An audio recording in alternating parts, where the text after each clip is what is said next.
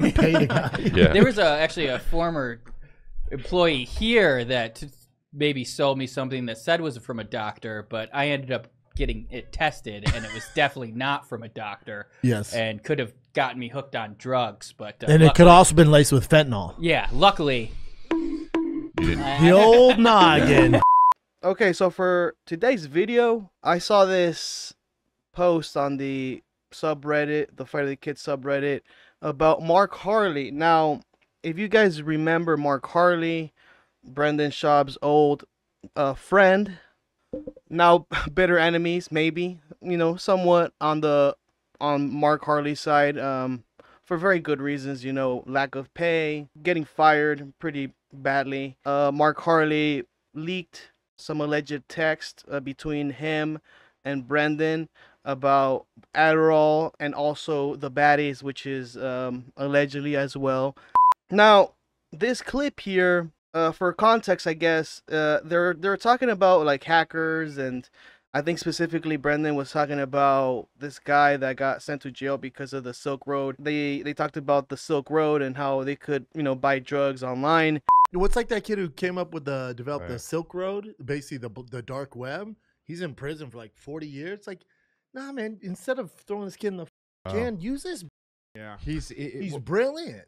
That so, guy, he's a beast. So what is this? Silk Road is where you can exchange like basically drugs. And then Nick mentions the guy here. So he's the producer of the Golden Hour. He talks about a time when a certain person that used to work with them got him some drogas, right? And so what he says is that that person gave him some drogas that were tainted. But yeah, he starts talking about them, and I think it's kind of messed up. You know, it's you're talking about a guy who's not there anymore, and you know, these guys, you know, Brendan and Mark went through a bunch of things, and you know, last thing you want to do is try to, you know, rile him up, because you know, Mark has been very vocal about his dislike towards Brendan. What's up, brother?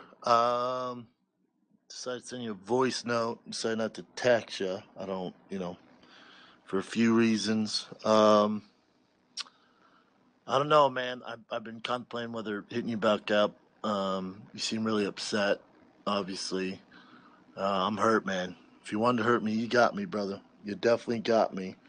I don't understand it. I don't. I still consider you a friend. It's weird. I'm not even mad. I'm not even mad. You know, I'm not even mad. I'm not. I don't know why. It's weird. I'm not mad. I'm just hurt, man. I'm sad about it. You're a friend, man. You're a really good friend. You don't have a ton of friends. It is what it is. I hope you're doing okay, brother. I hope you're doing. Once upon a time, they were best friends and all that. So you can see that he does not care anymore about dropping some receipts on them. So let's watch this clip of Nick talking about a certain someone here. Pay the guy. Yeah. There was actually a former employee here that maybe sold me something that said was from a doctor, but I ended up getting it tested, and it was definitely not from a doctor. Yes. And could have gotten me hooked on drugs, but and it could also been laced with fentanyl. Yeah, luckily. You didn't. The old noggin. Luckily, you didn't. Fool Nick once, shame on me. Not just a hat rack. So yeah, that's certain somebody, right? Certain someone gave him that, and yes, Nick does not look good right now. He's got a black eye. I don't know. Did he get beat up or something? Did he get jumped? I forgot, but yeah, he does not look good. He doesn't seem very trustworthy. But when I was a little suspicious of it, just because of how it looked, it was supposed to be Adderall. Okay. And I was suspicious of it because like the color did not look the same. And I looked up on ChatGPT. I was like, how can I get drugs tested in LA? Oh. And there's an LGBTQ center that once a month they put up a pop-up van, and you can just bring your drugs to be tested. So did you have to act gay? No. I tried to act normal and like make jokes. I was like, While oh, this is like a the drugs. Nick's all. Nick's all, hey. How long is this gonna take? Guys, I also don't condone drug use any way, shape, or form. YouTube, please know that I am not trying to, I guess, make this kind of thing, you know, cool or anything. I do not want to do that. I'll advise you, please do not get anything that you don't know about from a stranger or from the dark web especially. And good thing for Nick that he actually did go and test it out. Good one on Nick. Just give him props on one thing, you know, out of this whole video. Wow. Okay, He so you drug tested the drugs, And what did he come back was in as? it? And so they test for fentanyl, Yeah. amphetamine, and methamphetamine. And Adderall should only have amphetamine. Right. And it tested negative for fentanyl, positive for amphetamine. And then I was trying to joke with them. I was like, this is like a paternity test. Yeah. I would get back. And they just thought it was some drug addict, so they didn't laugh. And then it tested positive for methamphetamine. Whoa. Wow. Yeah. So you're about to take. I was meth. out $400. Yeah.